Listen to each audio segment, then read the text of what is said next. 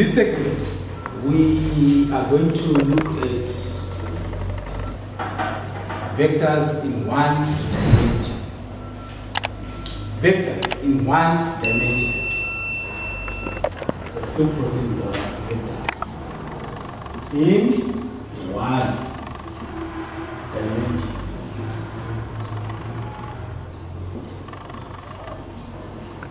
What do we mean by vectors in one dimension?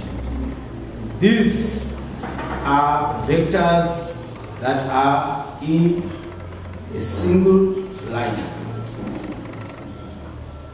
that we can also refer to as linear, any straight line, right?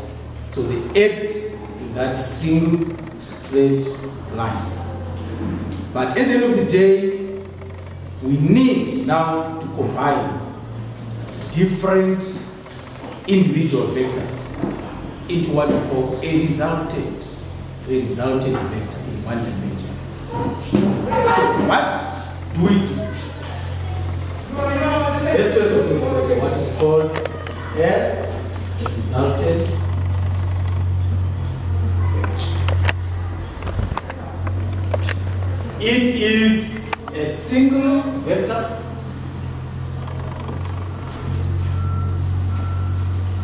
that has the same effect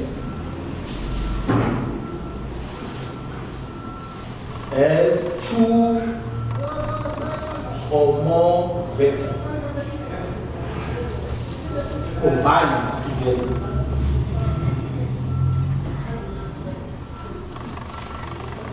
Single vector that has the same effect as two or more vectors combined. We call that the resultant. Let's consider this situation. We have a vector going in that direction. Remember, we represent our vectors using arrows. Right? The arrow is a tail. This part is the tail. This part, we call it a head. That is the head, the pointed part.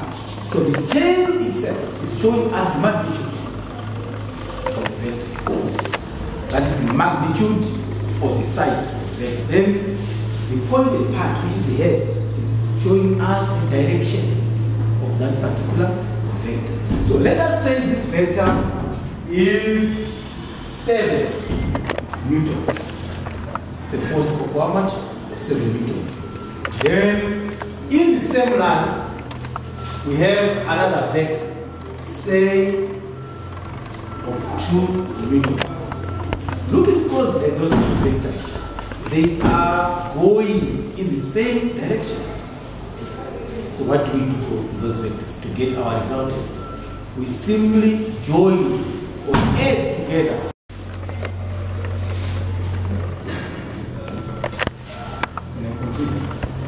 We are going to have our final vector. It's going to be a single, slightly longer vector, which is the result of these two. So what have we done? We've simply added 7 Newton plus 2 Newton vector.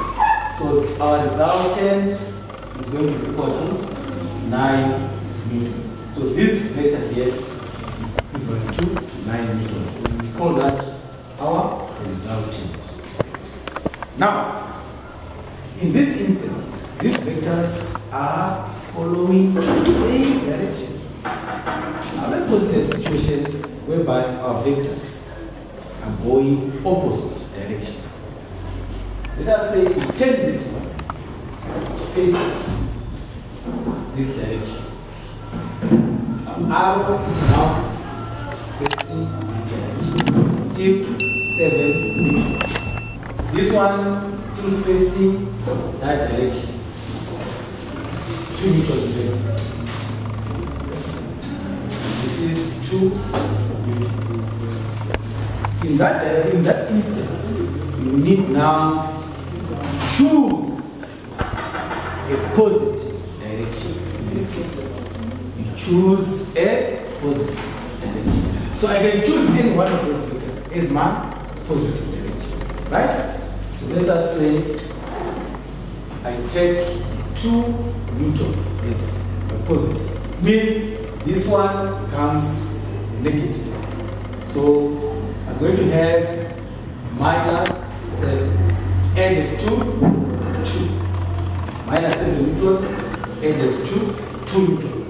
And I am going to have a resultant. That resultant is going to be equal to, if I add these 2, it's going to be equal to negative 5. Meaning my resultant will go in the direction of the 7 Newton vector. So it is going to face this direction. But now it is slightly reduced in magnitude. It is now what? 5 Newtons.